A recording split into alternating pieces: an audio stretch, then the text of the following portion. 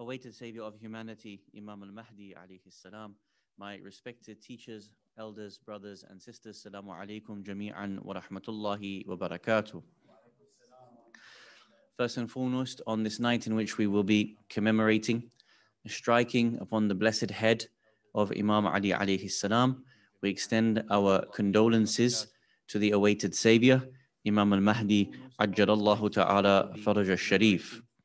We extend our condolences to our Maraja al-Kiram, and indeed to the Mu'mineen and Mu'minat, and to the whole of humanity, for the martyrdom anniversary of Imam Ali alayhi salam is a martyrdom anniversary that the entirety of humanity can commemorate in. So far, we have been looking at some of the initial principles for an Islamic economic system. The first thing we stated was that Islam, by its very nature, is a liberative force, helping people to be able to escape the trials and tragedies of life and everything that stops them from being able to worship Allah subhanahu wa ta'ala. This informs the Islamic economic system, which then informs the Islamic humanitarian aid and charitable services that we provide. What are the components of an Islamic economic system? Number one, that it is not secularized. It is not independent of the system of Allah Jalla Jalaluhu. Number two, we mentioned that it is something that does not tolerate shirk. And when a system is set up in order to create and fuel the idea of demigods or idols with the small I, that system is supposed to be liberated from it. And we gave the examples of how in the pre-Islamic Arabian society, there used to be those idols which certain tribes had, and the rest of the tribes were expected to be able to finance those tribes with their offerings. This was number two. The second thing that we mentioned about the third economic principle is that the Islamic economic system is one that does not tolerate exploitation. And we gave the example of riba and how riba exploits the human being because it makes or takes advantage of them when they are unable to pay back their loans. It actually makes them fall deeper into their system of debt, unable to be able to clamber out. Yes, individuals may be able to climb out of the system, but by and large, the system of riba is there to be able to exploit people and take their own capital away from them. We gave the examples yesterday that there were 4 verses of the Quran that were revealed in order to be able to help the Muslim community and the other communities wean themselves off this practice. This is an example of a liberating system from Allah subhanahu wa ta'ala, that sometimes there has to be an intervention which stops something immediately, but at other times there needs to be an intervention which gradually helps people to be able to lift themselves out of those bad practices. We also stated that the ayat weren't just addressed to the mu'mineen, but the last ayah regarding riba was addressing the Jewish community, censuring them, that they were practicing that which they themselves knew was prohibited. And then the fourth point that we have brought so far in our series as of last night was that the Islamic economic system distributes wealth as widely as possible. And we stated the Holy Quran, Allah subhanahu wa ta'ala tells us, كَيْ لَا يَكُونَ دُولَةً بَيْنَ الْأَغْنِيَاءِ مِنْكُمْ. That wealth is not supposed to circulate amongst the rich or a particular class from amongst yourselves. Rather, it is to be distributed as widely as possible. Tonight, inshallah, we'll interrogate the last discussions about an Islamic economic system, the principles of it, particularly in light of its liberative features, which then inform our series discussion on the charitable services that we provide how Allah subhanahu wa ta'ala describes this for us within the Holy Quran. Tonight, inshallah, we will talk about the following. Number one, the issue of austerity and whether Islam endorses the idea of discriminating austerity upon people. The idea that when there is an economic downturn, should the needs of people be stripped from them, or actually is this a time to invest in people even more in order to stimulate an economy? How does this actually look like when it comes to the relationship between those who have in excess and those who do not? Number one. Number two, the second thing that we will talk about is the question of growth, or rather actually the question of degrowth. Is it that when it comes to the Islamic economic system, we prejudice the idea of consistent growth in an economy? Or is it actually that in the current state in which we live in, there is a need for us to be able to review the idea of degrowth? Where does the Quran talk about the balance between consistent growth in an economy and also degrowth in an economy, and how to be able to balance the two? And when do we actually understand the relationship in the application of these two? We will then, inshallah, of course, conclude with our commemoration of the commander of the faithful, Ali ibn Abi Talib, salawatullah wa salamuhu alayhi.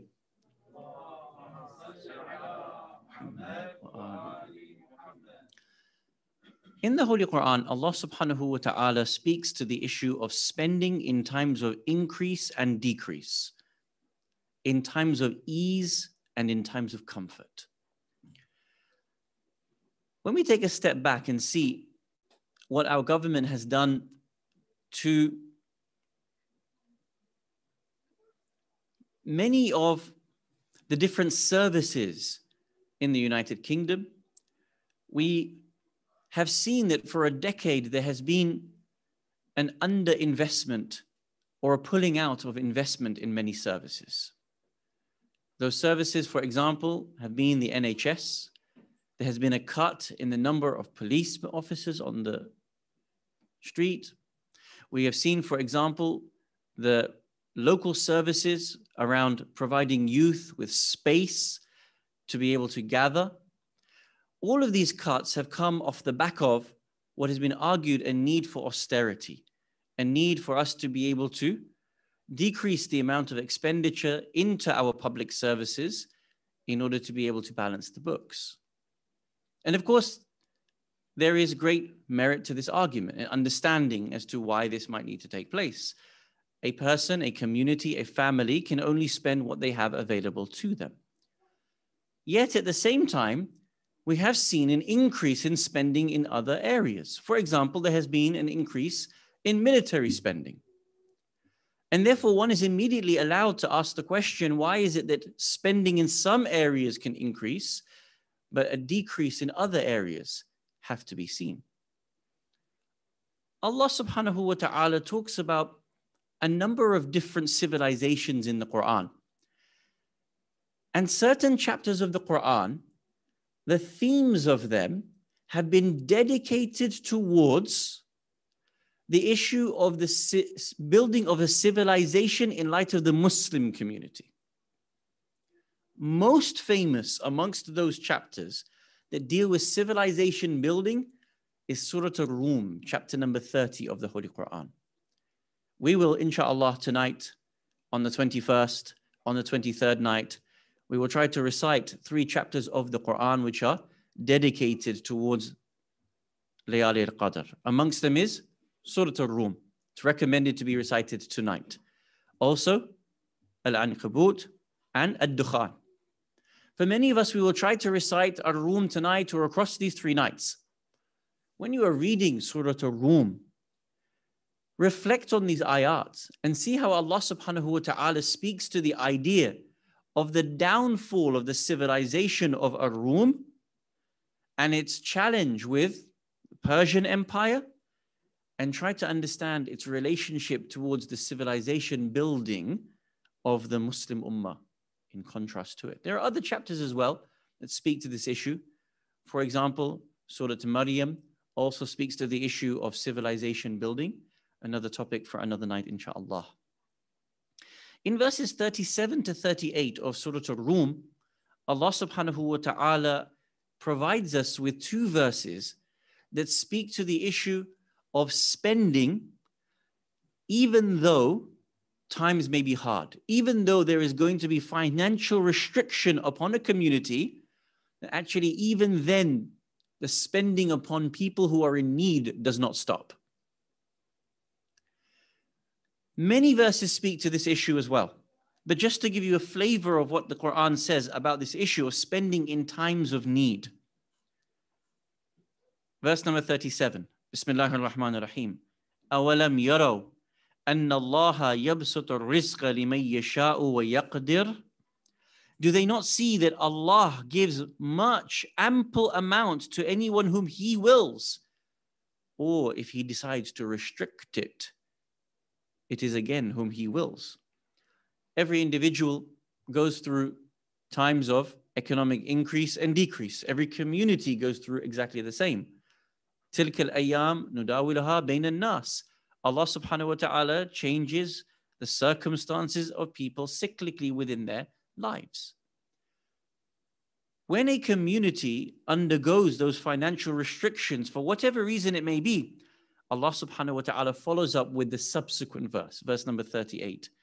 فَآتِي ذِي الْقُرْبَى أو ذَا الْقُرْبَى فَآتِي ذَا الْقُرْبَى حَقَّهُ وَالْمِسْكِينَ وَابْنَ السَّبِيلِ ذَلِكَ خَيْرٌ لِلَّذِينَ يُرِيدُونَ وَجْهَ اللَّهِ وَأُولَٰئِكَ هُمُ الْمُفْلِحُونَ. Allah subhanahu wa ta'ala states. So give. Now think about this. Allah states that there are going to be people who are going through hard times. They're going to undergo restrictions in their financial capacity. Does Allah then state that you should pull back from expenditure at that time? That you actually reduce the availability for people to help themselves? If a community is going through a downturn economically, then surely that is the time when people are more in need of support, not less in need of support.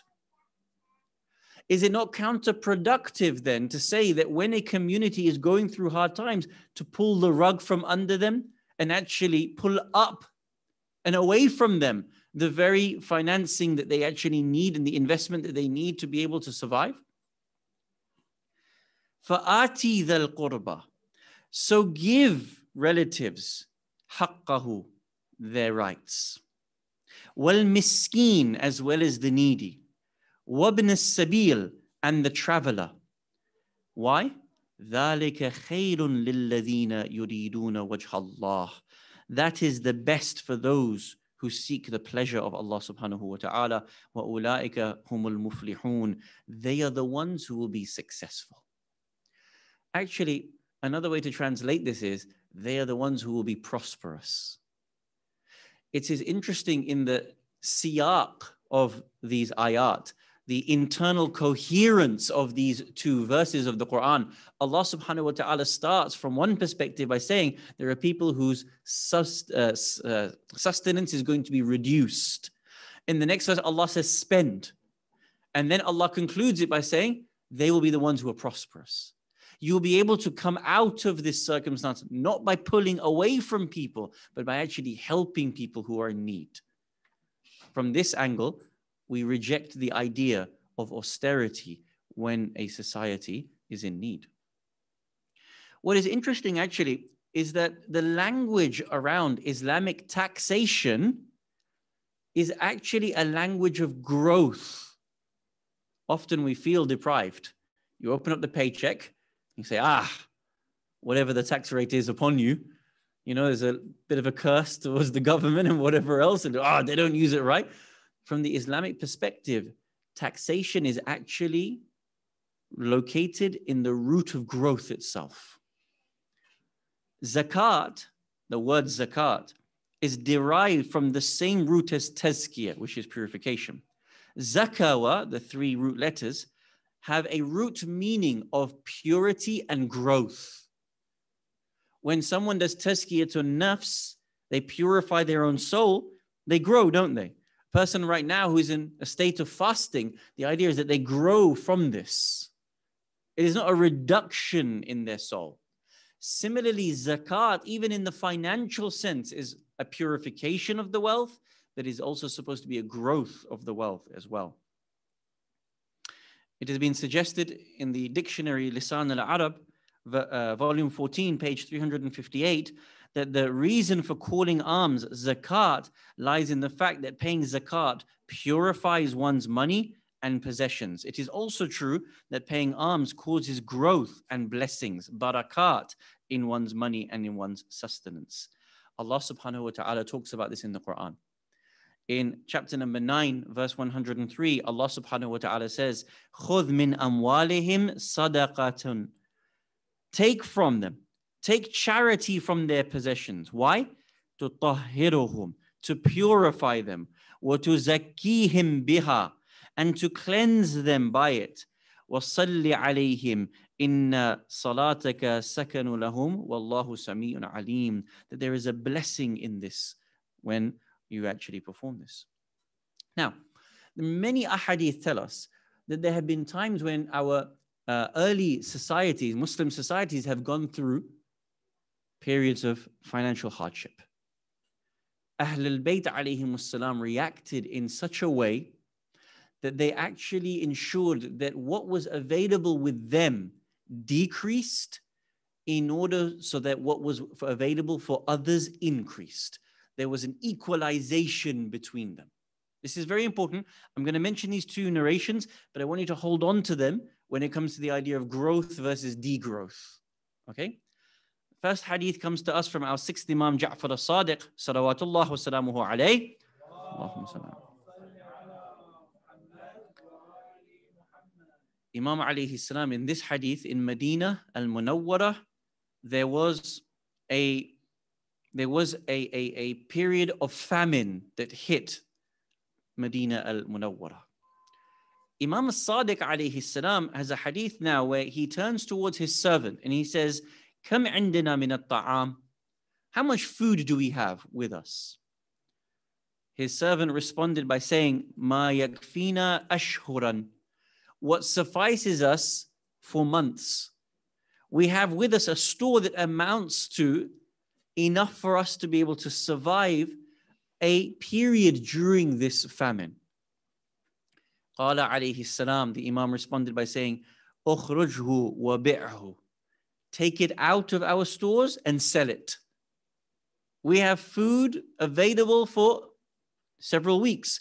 Take it out and sell it. فقال الخادم, the khadim responds by saying, ليس في المدينة الطعام. But there isn't food in Medina. What are you doing? How can you tell us to go and sell the food that we have? Imam alayhi salam responds and says, بِعْهُ وَإِشْتَرْ مَعَ النَّاسِ يَوْمًا بِيَوْمٍ. Sell it, and you should purchase your food day by day, just like the rest of the people of Medina also have to be able to purchase their food day by day. Now, normally what we do is we respond by saying, subhanallah, what a phenomenal example this Imam is.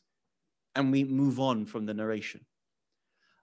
Reflect on this narration in the context of dealing with austerity. Reflect on it in the context of an equalization between what a people have, or what a family unit or what a community has when they have more than their need, more than their share, and when others have less than their need or less than their share. The Imam alayhi salam here demonstrates actually an economic principle for you and I that equalizes the amount available for everyone, because his household was not more important than every or any other household. If there is another household that is going to go without, it became incumbent upon the Imam to be able to make that available to the people such that everybody was able to have enough of that share. Another hadith from the same Imam, Imam Jaffer as-Sadiq, salawatullah wa salamuhu alayhi.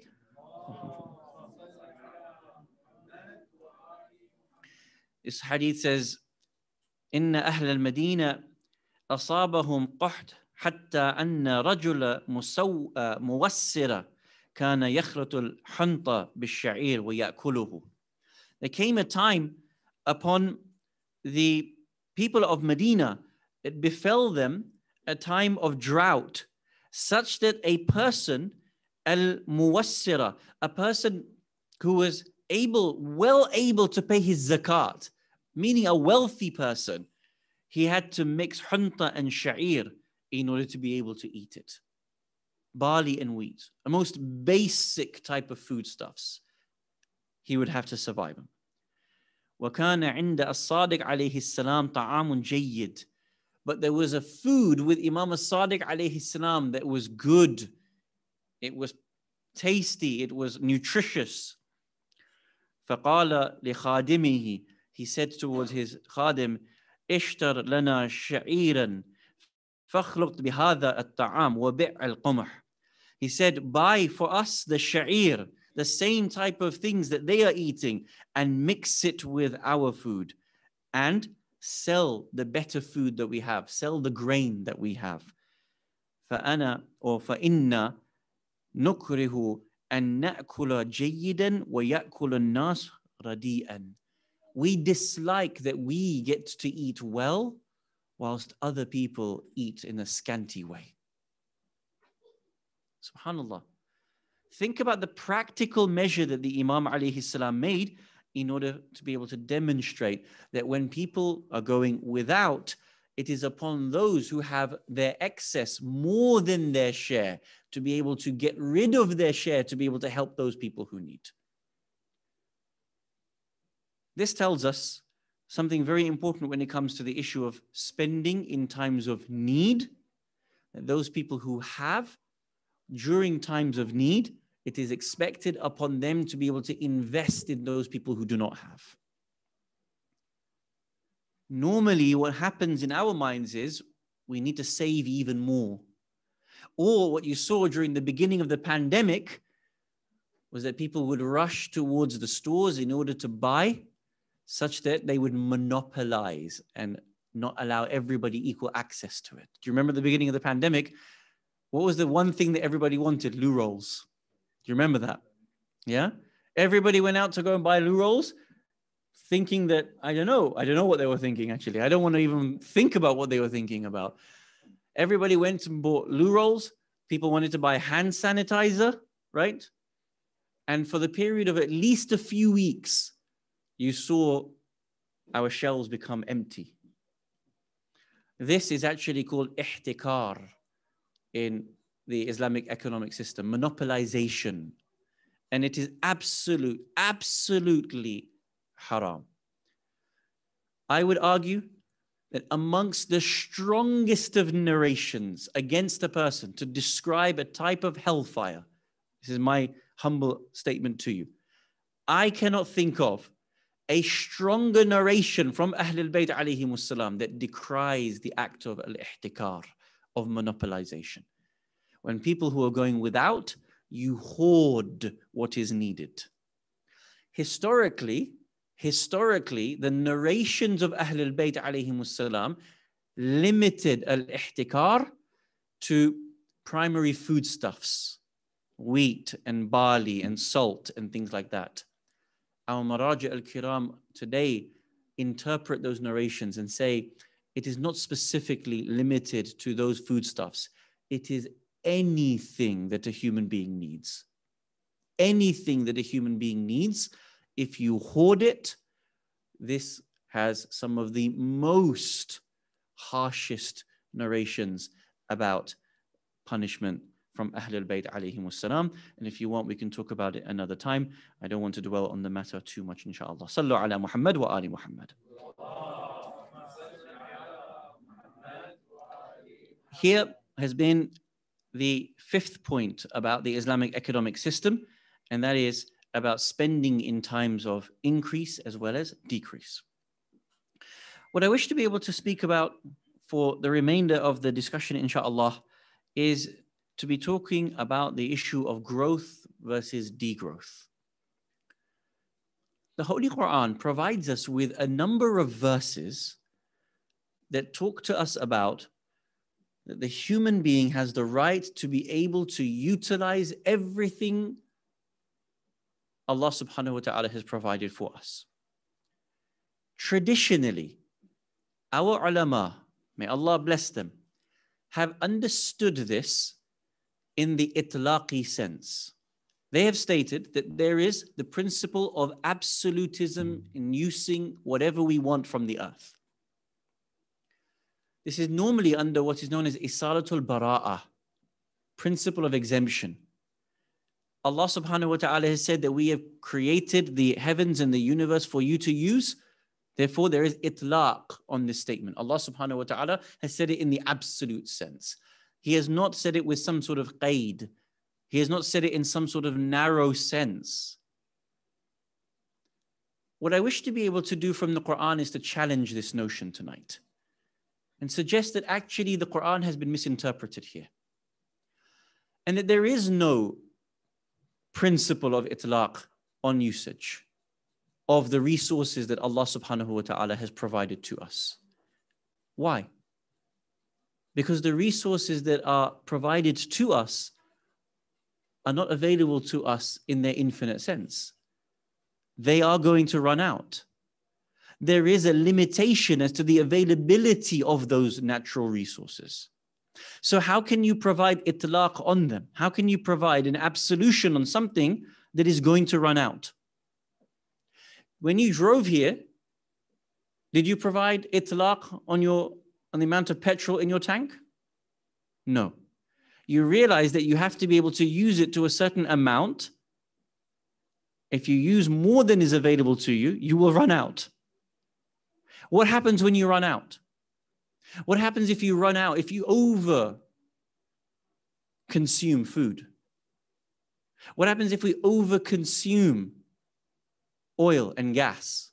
What happens if we over consume the trees that are available to us? What's going to happen?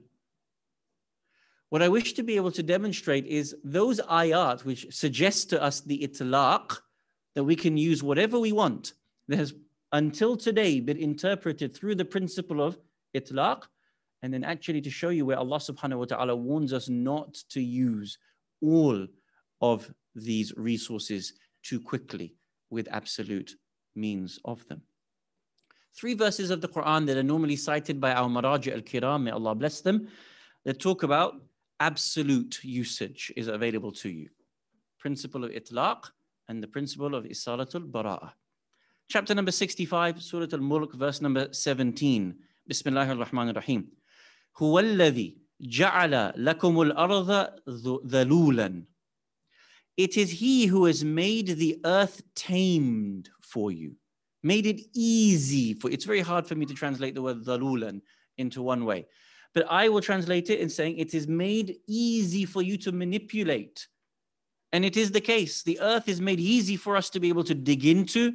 The earth has been made easy for us to extrapolate whatever the resources are from within it, be it the iron ore, or be it gas, or be it anything else. هو الذي جعل لكم الأرض ذلولا فامشوا في مناكبها وكلوا من رزقه وإليه النشور.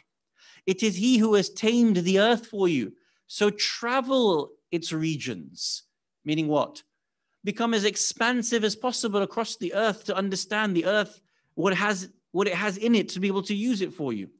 And eat of His provision. وَكُلُوا مِنْ رِزْقِهِ. Consume from His provision. Then Allah subhanahu wa ta'ala says, وَإِلَيْهِ النُّشُورِ. And unto Him you shall be resurrected. Meaning what? Allah subhanahu wa ta'ala is giving us something that says, be careful. When you use, be careful how you use. In this ayah, our ulama, may Allah bless them, have normally understood this as itlaq. Allah says, kulu, partake from it, utilize it as you wish. Therefore, there is itlaq. Chapter number 2, Surah Al-Baqarah, verse number 29. Bismillahir Rahmanir Rahim. هُوَ الَّذِي خَلَقَ لَكُم مَّا فِي الْأَرْضِ جَمِيعًا. It is He who has created for you all that the earth contains. Does Allah subhanahu wa ta'ala qualify this? No. So therefore it's absolute. Allah subhanahu wa ta'ala says. Chapter number 7, verse number 10. Bismillah ar-Rahman ar-Rahim. وَلَقَدْ مَكَّنَّاكُمْ فِي الْأَرْضِ. We have given you power over the earth. وَجَعَلْنَا لَكُمْ فِيهَا مَعَايِشْ. And we have made for you ways to live, ways of livelihood to be able to live on this earth. قَلِيلًا مَا تَشْكُرُونَ. However, little do you give thanks for this power and this livelihood that we have given to you. And here it's a very interesting point. The first ayah said, be careful, you're going to be resurrected. You're going to be held to account for how you use everything. In this ayah, Allah subhanahu wa ta'ala says, not about resurrection, about gratitude. An ungrateful person is the one who utilizes something more than his right, who doesn't think about the right of that thing and utilizes it in a wrong way, doesn't attribute Allah subhanahu wa ta'ala to it. Allah says, how little thankful you are that I've made this earth for you and given you so much authority and power over this earth. وَلَقَدْ مَكَّنَّاكُمْ فِي الْأَرْضِ. Now here, as we stated, till now, the way in which these ayat have been understood is that the human being is allowed the principle of consumption and exploitation of the planet. We have general permissibility to be able to do so. As an example, in his tafsir, in his commentary, Ayatollah Sheikh Hadi Ma'rifat, rahmatullahi ta'ala alayh, quote, states, and I quote, this is amongst the foremost principles that permission is given to mankind to make use and enjoy everything in nature, whatever does not prohibit or harass another person's right. So here there is a slight contextualization to that. Al-Allama Muqaddis ad-Dabali, rahmatullahi ta'ala alayhi, one of the greatest scholars, says these ayat indicate towards permissibility of living anywhere on earth, traveling anywhere without restriction until there is an evidence to state otherwise. Now, in the modern context in which we live, we have to remember that we live under what is absolutely a colonial ideology. That is to say that everything is available for a person to be able to conquer and utilize. And definitely this started when the Americas were found. Of course, they weren't found, there were already indigenous people living there. The idea is that we have been able to, for the last 500 years, take from whoever we want and however we want, and utilize however we want. This arguably may be similar to the idea of itlaq, or the idea of absolution given to us to be able to use things. Allah subhanahu wa ta'ala has several ayat in the Quran where He says, actually, you cannot utilize everything how you want to be able to utilize. There has to be some limitations placed upon you. In fact, not only does He state this, He actually has verses where He says those societies that have misused the resources given to them, Allah Himself has destroyed them for their abuse of the natural resources. So these verses have to be understood. Either we say everything is permissible for us to be able to utilize until we find harm, or we actually state the opposite, that we have to be able to utilize the resources of Allah in a just manner. And permission is given to us to be able to utilize them as long as it is for the common good, as long as it is to everyone's benefit. Chapter number 46, verse number 20. Please note this verse. See how Allah subhanahu wa ta'ala speaks about this. Bismillah ar-Rahman ar-Rahim.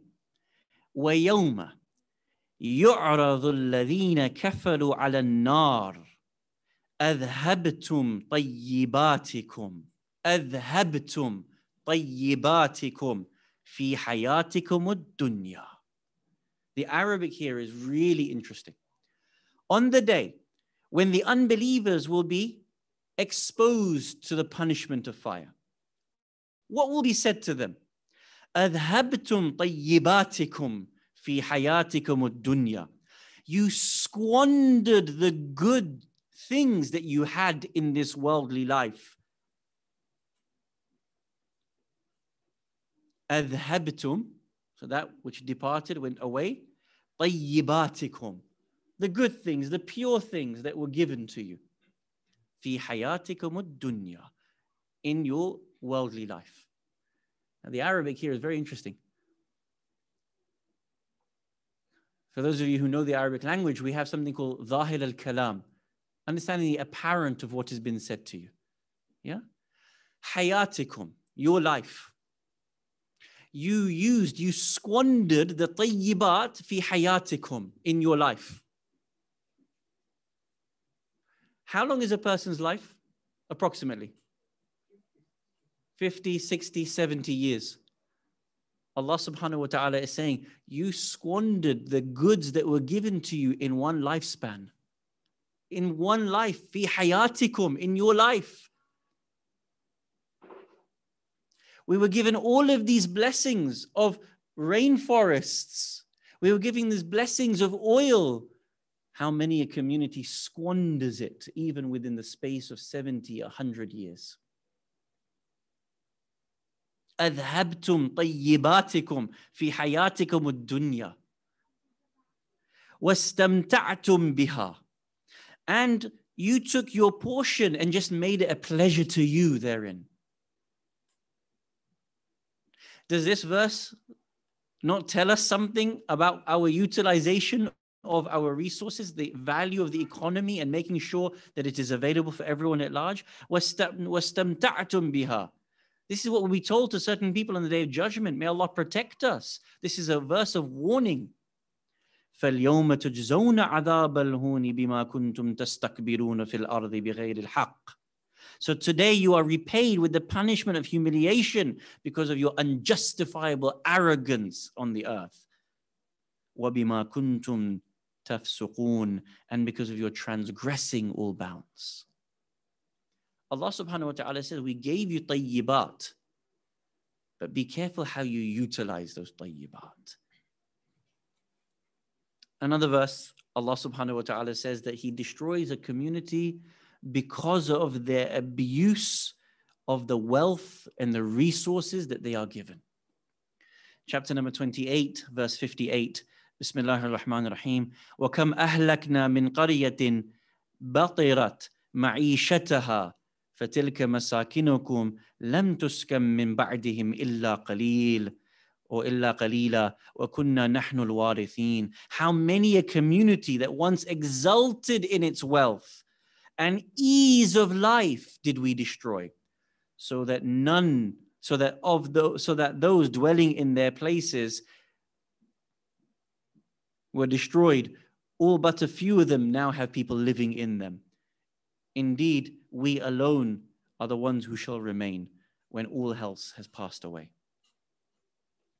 Now, the reason why I'm telling you this about our economy is that the way in which we understand our economy from the Western world is that economy is constantly about growth, about GDP, about the number of jobs, and so on. From an Islamic perspective, the economy is ultimately our material relationship with one another and with the rest of the living universe. We have to decide whether we want that relationship to be based on how much we can extrapolate and how much we can exploit from each other and the living universe, or based on reciprocity and care. In the Holy Quran, Allah subhanahu wa ta'ala talks to us about the obligation that we have to be able to protect our blessings and our resources.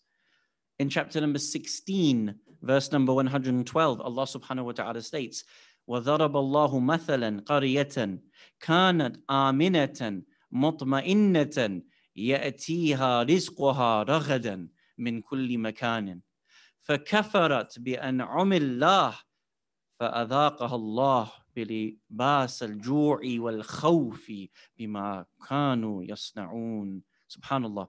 Allah proposes you a parable, an example. Imagine a town that was once safe and secure with all of its provisions coming to it in abundance from multiple places. فَكَفَرَتْ. But then they denied, they did kufr. فَكَفَرَتْ بِأَنْعُمِ اللَّهِ. They denied the grace of Allah subhanahu wa ta'ala. So Allah caused it to experience hunger and fear as a result of what they have done. There are many, many other verses that talk about the same thing, about the protection of our blessings. And then when we don't use them in the right way, they turn into sufferings for us. I won't list the verses. There are several verses of the Quran that we could have mentioned.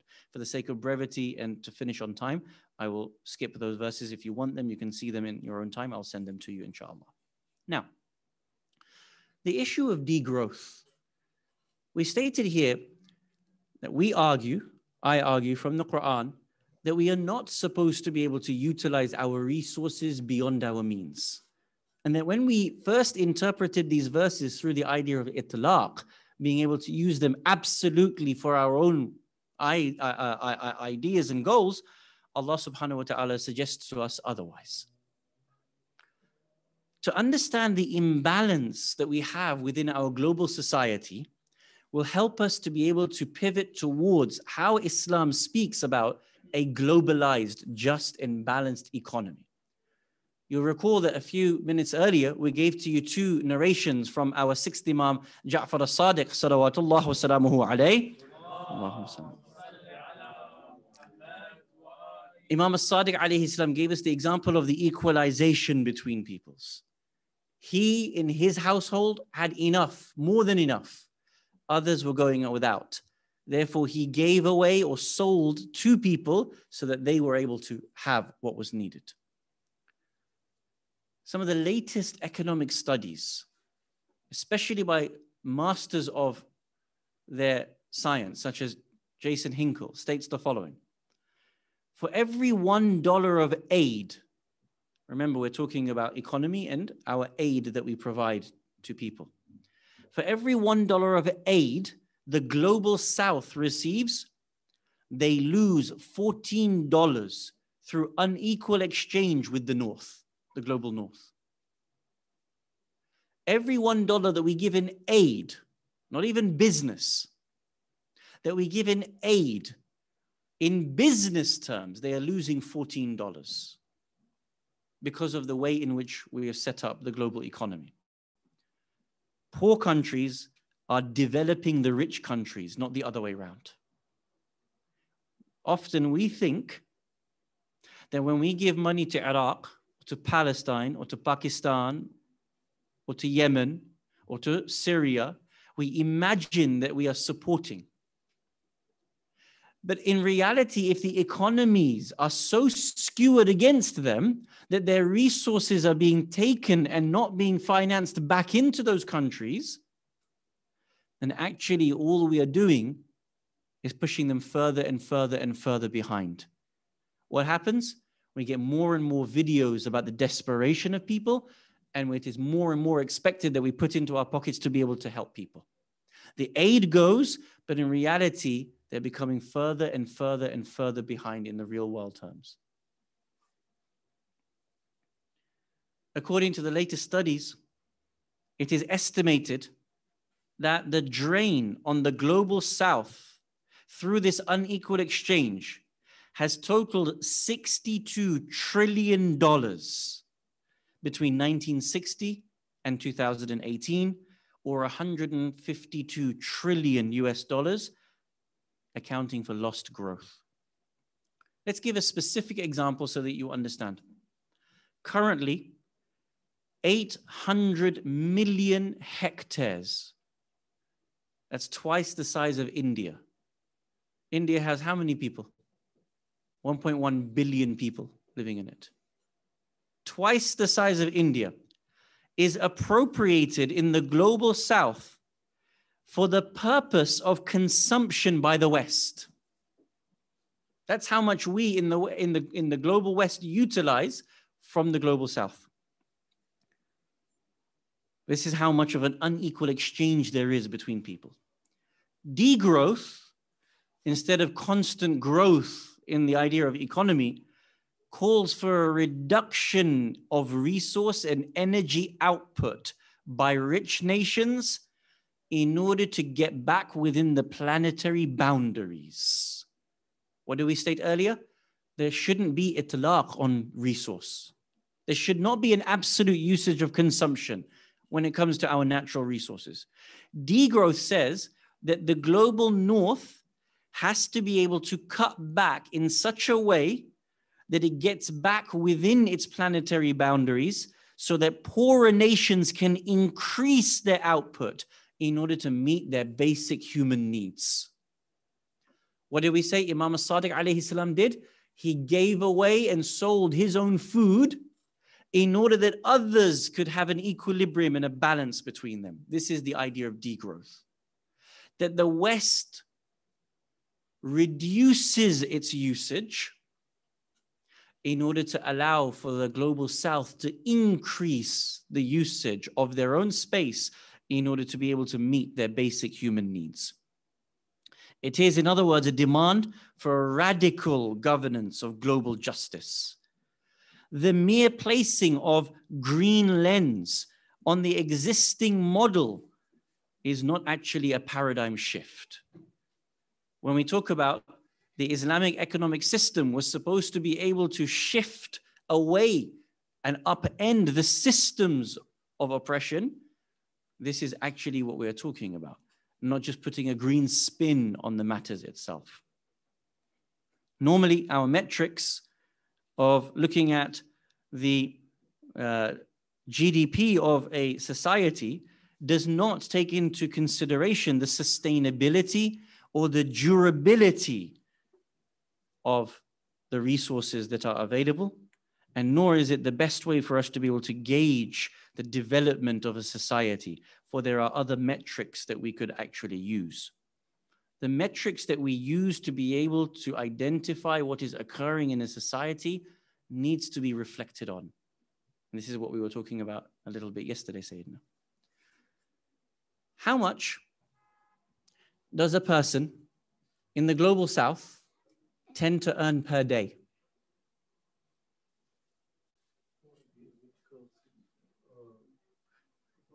It is up to $1.20 per day.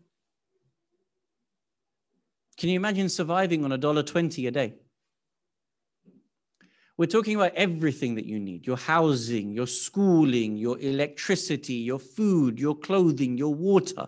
$1.20 a day. According to economists in this field, how much is needed per day just to be able to have the minimal needed nutrition for normal life expectancy? $7.40 a day. In other countries, for example, in the United States of America, it is expected that people should earn $15 an hour just to be able to reach the poverty line. And this is still being fought over. I don't know how many of you follow US politics on a regular basis. There is still the demand for a minimal wage of $15 an hour. $7.40 a day is needed for minimal amount of nutrition. Income and consumption does not tell us the whole story about poverty. Poverty is multidimensional, and some aspects of human well-being can be obscured by consumption figures alone. To achieve this kind of understanding of $7.40 a day minimal for every human being, just to be able to reach nutrition,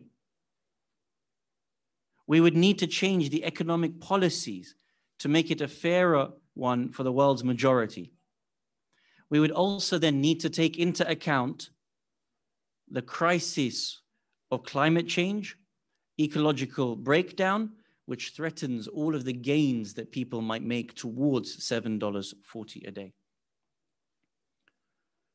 Ultimately, as we stated earlier on, we defined the Islamic economic system. And I want to reiterate it now so that you think about it as we close in order to remember Ali ibn Abi Talib alayhi salam. And I stated the following. The economy in the Islamic perspective is ultimately our material relationship with each other and with the rest of the world. We have to decide what type of relationship we want, whether it's based on extrapolation and exploitation or on reciprocity and on care. It cannot be that the Islamic economic system does not take all of these factors into account. Rather, it does. And the Islamic economic system takes into account the well-being of the human. Every aspect of the well-being of the human needs to be taken into consideration of the Islamic economic system. The well-being of our healthcare, the well-being of our nutrition, our life expectancy, our social mobility, our ability to travel and exchange and have equal footing with everybody else on this planet are the root metrics of an Islamic economic system. And without those being at the center point of the Islamic economic system, when we talk about Islamic aid and we talk about financially investing in people through our sadaqat and our khums and our zakat, if these two things suddenly work independent of each other, then believe it when I say that the Islamic economic system is going to fail, and the way in which we implement our khums and our zakat and our sadaqah is also going to fail. Because all we are going to end up doing is putting a plaster on a very, very big wound. Maybe even a plaster on a decapitation. If all we are doing is putting in aid and sadaqah and khums into things that are not organized in accordance with the Islamic economy, our funds are really going to waste. And this is why we have started these lectures by thinking about what an Islamic economic system looks like, which then informs the humanitarian aid policies that we will start talking about from tonight, inshallah. On a night like tonight, the greatest example of the one who looked after the needs of the poor, the needs of the disenfranchised, the needs of the orphan and the widow, was none other than Amir al-Mu'mineen Ali ibn Abi Talib salawatullah wa salamuhu alayhi.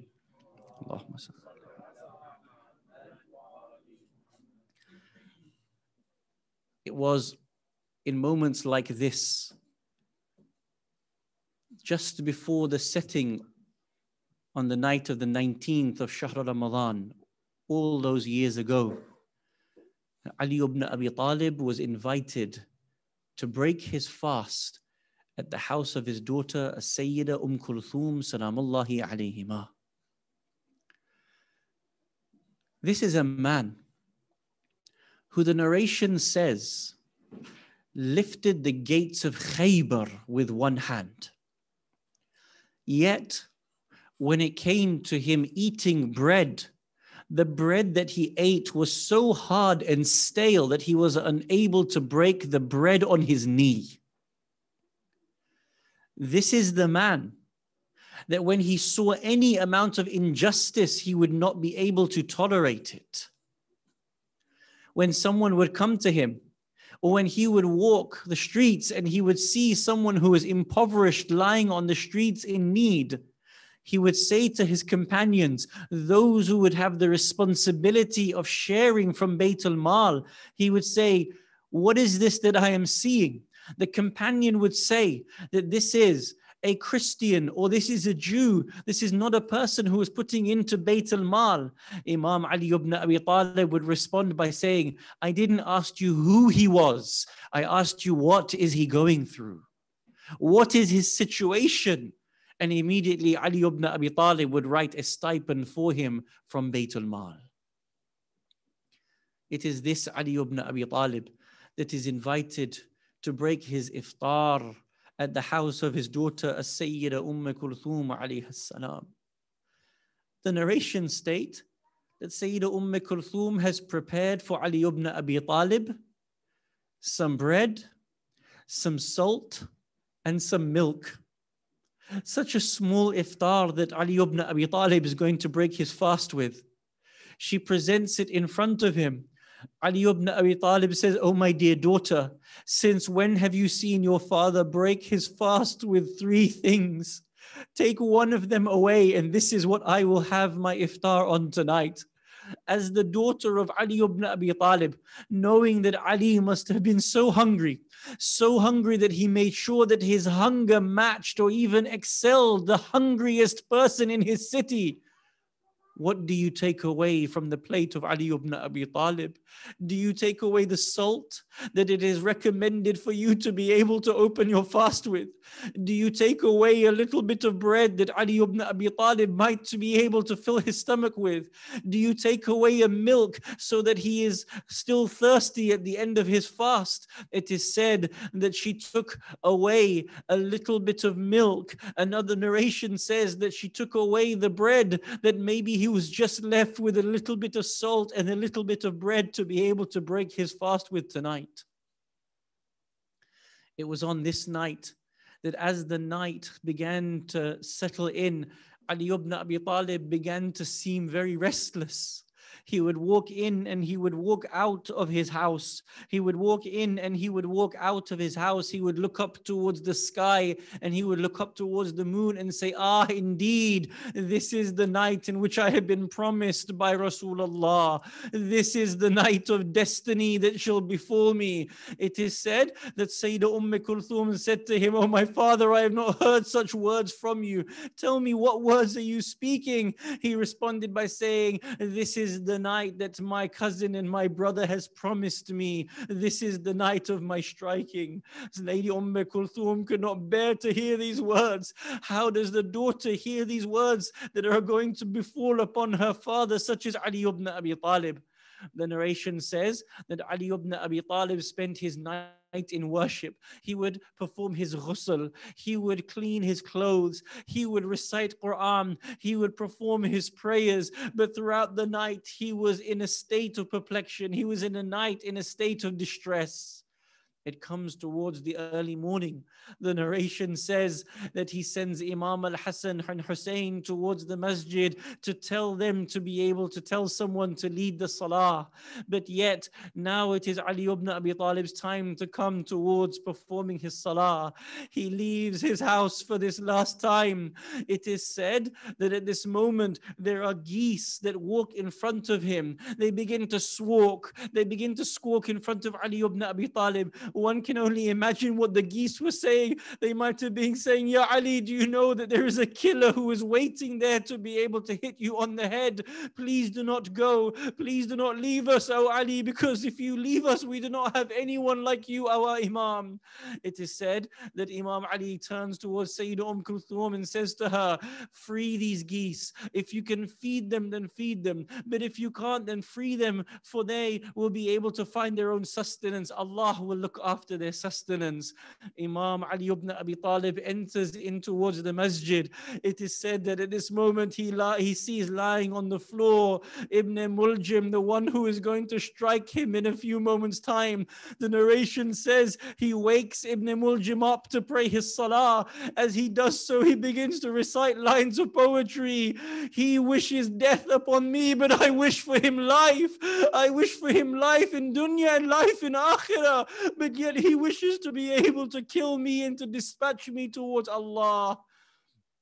Ali ibn Abi Talib begins his prayers. Imagine the prayers of Ali in this moment as he is standing in front of his Lord. At this moment, Ibn Muljim comes forward. He pulls out that sword. He has doused it in so much poison. He strikes it upon the blessed head of Ali ibn Abi Talib. Jibreel calls out, "The pillars of guidance have been demolished. The rope between the heavens and the earth has been severed. The cousin of the Prophet has been killed. Ali has been murdered. Ali ibn Abi Talib falls towards the floor. A pool of blood circles Ali ibn Abi Talib. Ibn Muljim runs out of Masjid Kufa to escape. It is said that Ali ibn Abi Talib has to be picked up and has to be aided to be limping out of Masjid Kufa. Imagine Imam al-Hassan under one arm, Imam al-Hussein under the other arm, bringing him out. Ali ibn Abi Talib is so weak at this moment. It is said that Ibn Muljib is captured and brought in front of him. This breaks our heart. Ibn Muljim is panicking. Ibn Muljim is thirsty. Ali ibn Abi Talib says to Imam al-Hassan, please let go of his chains a little bit because he seems to be in discomfort. He seems like he is thirsty. Give him some water to drink. Ibn Muljim's thirst is quenched at this moment. The narration says that word has reached the house of Zainab bin Kulthum. I wonder how the word reached them. Was it because the earth began to shake when Ali ibn Abi Talib was struck on the head? The word has reached Zainab bin Kulthum. The hadith says Kulthum comes running out of her house. She reaches where Ibn Muljim is. She says, "Oh, Ibn Muljim, you have done my father no harm." She means that you have not done my father any harm. Ali ibn Abi Talib is still with Allah. The message of Ali ibn Abi Talib shall remain. Ibn Muljim misunderstands this. He addresses Kulthum and says, "Oh, Kulthum, know that I have doused this sword in so much poison that if I was to strike 1,000 people of Kufa, it would dispatch them all. This is the amount of poison that is running in the head of Ali ibn Abi Talib now." ألا لعنة الله على القوم الظالمين وسيعلم الذين ظلموا أي منقلب ينقلبون إنا لله وإنا إليه راجعون. We ask Allah subhanahu wa ta'ala to hasten the appearance of Imam al-Mahdi alayhi salam, to allow us to be alongside him at all times in our life and in our death. If we are to pass away from this world before his coming, Ya Allah, raise us from our graves so that we can partake in the victories of Muhammad and Ali Muhammad. Ya Allah, on this night, we are going to enter into the night of Qadr. Help us to be able to worship you as you deserve. Help us to be able to read the Quran and reflect upon the Quran and the life of Ali ibn Abi Talib as is deserved. Ya Allah, grant us the ziyarah of Ali ibn Abi Talib fi dunya wal akhirah. Ya Allah, accept our hajat bihaqqi Ali ibn Abi Talib fi dunya wal akhirah. And in the last moments of our life, we are granted the visitation of Ali ibn Abi Talib such that he takes our hand and leads us towards paradise, insha'Allah. Wassalamu alaikum jami'an wa rahmatullahi wa barakatuh.